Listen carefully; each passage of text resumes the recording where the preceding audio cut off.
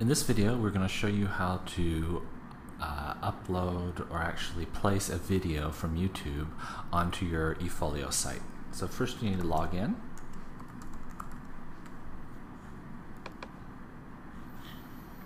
Okay, you're going to go to My Portfolio, and I'm going to go ahead and create a new view specifically for videos. So I'm going to click on Create View.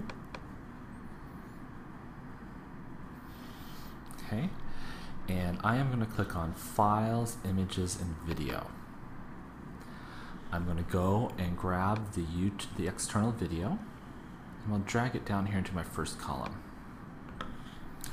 Okay, so I need to go and grab this video, so I'm going to go over to YouTube. Here's the video that I want to embed, so I'm going to click on it, and I'm going to grab the address at the top.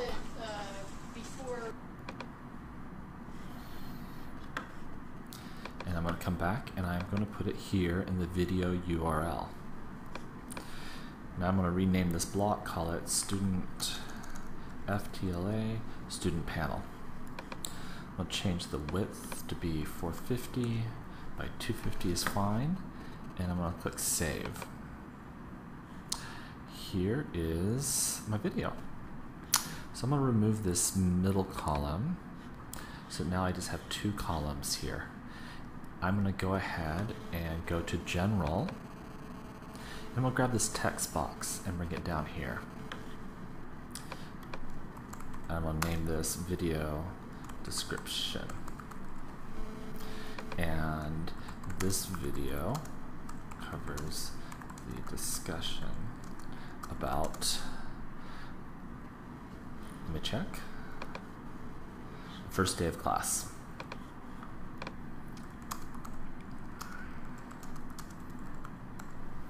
We'll save. So here I have it. I can have my videos laid out like this, one after another, or I can do this and move the video description right underneath the video itself. So I can drag and drop these however I want. So now that I've got my video and the description in, I'm going to click on Next. Title.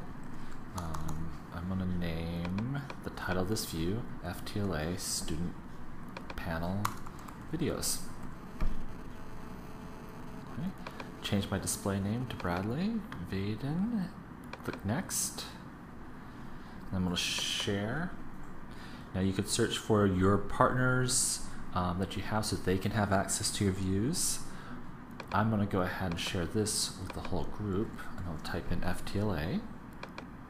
Search for it. Whoever you're going to add, you need to click on the Add button. These are dates if you only want to limit the viewing time. And I'm going to click on Save. And here is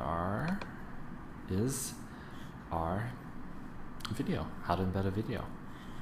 And just like in all the other videos, for giving feedback, under Feedback, you click on Place Feedback, and you can go ahead and place what your comments are, and you can make this public or not. Or if it's not public, then it's only to the person who owns this view.